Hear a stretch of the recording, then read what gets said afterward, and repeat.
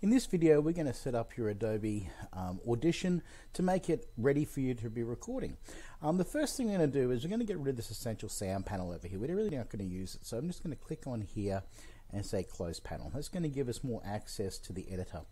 The next thing we need to do is to make sure that you are recording with the right input devices. Now my input device is a USB device. This is headphones, with the headphones and the mic here.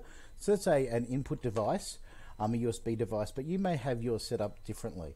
But nevertheless, how we do that is we come down to Edit and Preferences and go to General. And once in here, if we go to Audio Hardware, and you can choose your input, so what's your microphone input going to be, and your output. Now I don't want my output to the speaker, I want my output to the USB audio device, that's right. So that's good, and I want my microphone to be the input of this microphone. So both of those are set.